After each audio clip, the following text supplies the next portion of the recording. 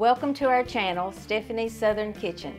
Today I thought we would do a peach cobbler because it's one of the first ones when somebody gets married or moves into their own home and they want a home-cooked dessert, meal, whatever. It's one of the first things that you learn how to do because it is a very simple recipe.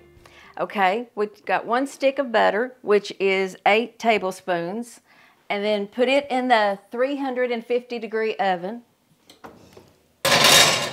Let that be melting while we put our cobbler together. So it is 1 cup of milk,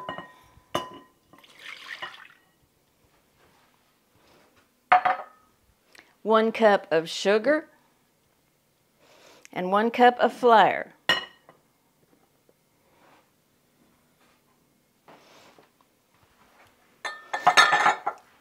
One teaspoon of vanilla,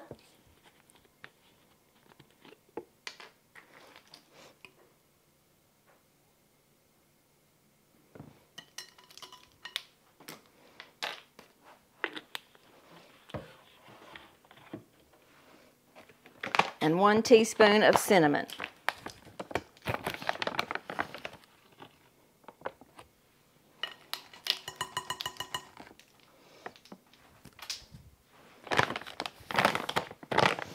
Then mix all that together while your butter's melting.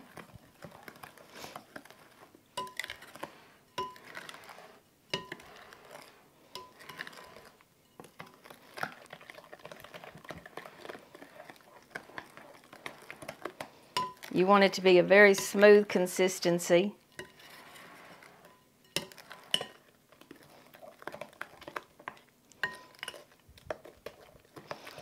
And like I said, this is a very simple, quick, easy recipe. It's perfect for Sunday dinners, going on picnics, and anything else that you might need to take a dessert.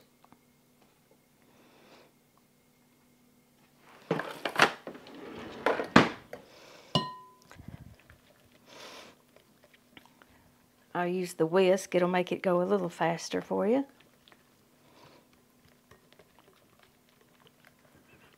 If it has some lumps, it'll all cook up. It'll be okay. But I like to make sure it's as creamy as I can get it. Okay. We'll check our butter to see if it's melted. Not quite yet.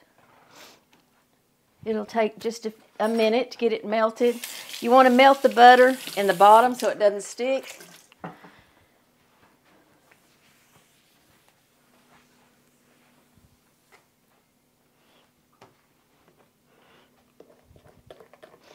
We can go ahead and be opening our peaches.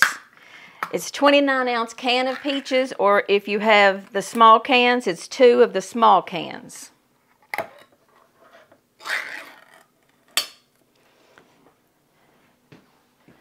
You want to keep the syrup because that goes into your cobbler. So do not drain your peaches.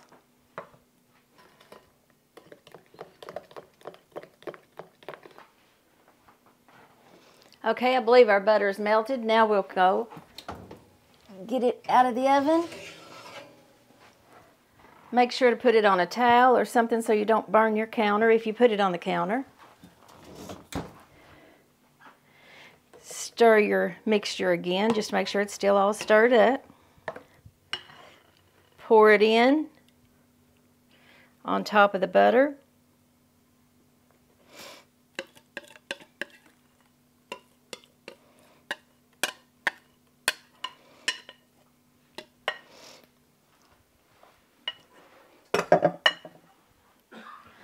Okay, kind of level it all out with the butter.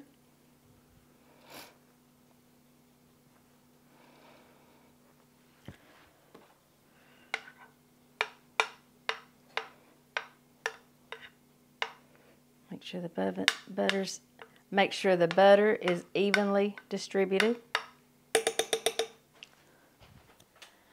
Then take your peaches, put the syrup in. Like I said, making sure it's even. Then I like to take a spoon, get the peaches out, making sure that they're in there evenly too.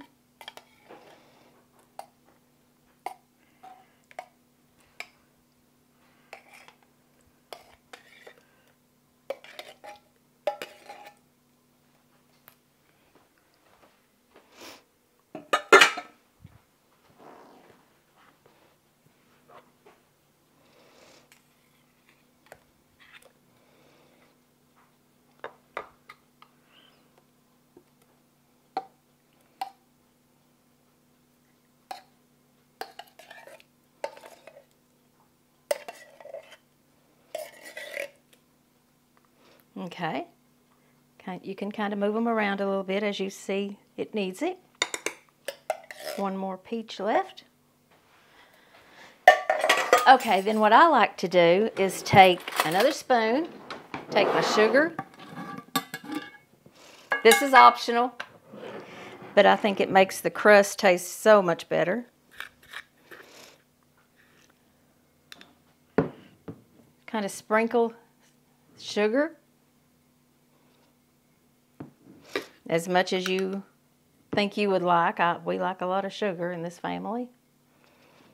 Okay. Then take your cinnamon and do the same thing. Doesn't take a whole lot because you've already put it in there once. Kind of make it spread out evenly over it. But it does give it a lot more flavor doing that. Okay. Then we'll take our mixture, put it in the oven for 50 minutes.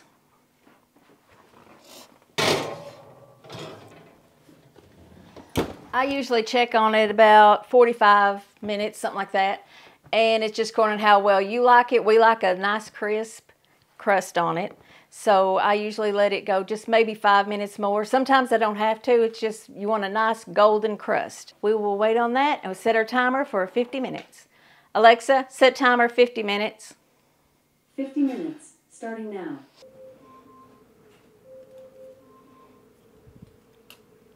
Okay, my timer's going off. Alexa, turn timer off. So we'll get our peach cobbler out of the oven. It looks delicious.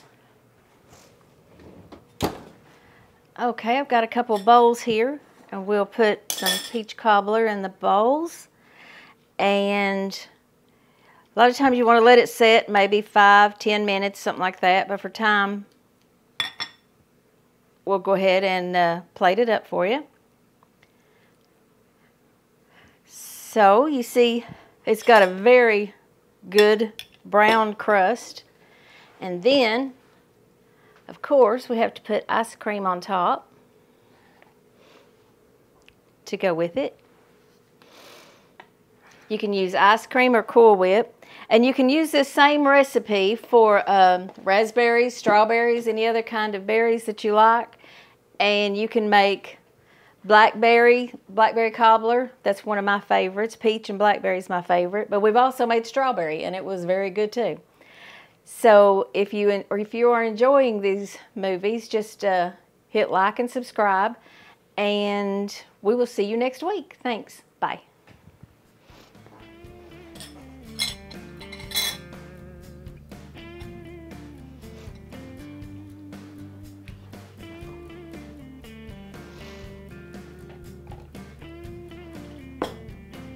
And that's your peach cobbler. Thanks for watching.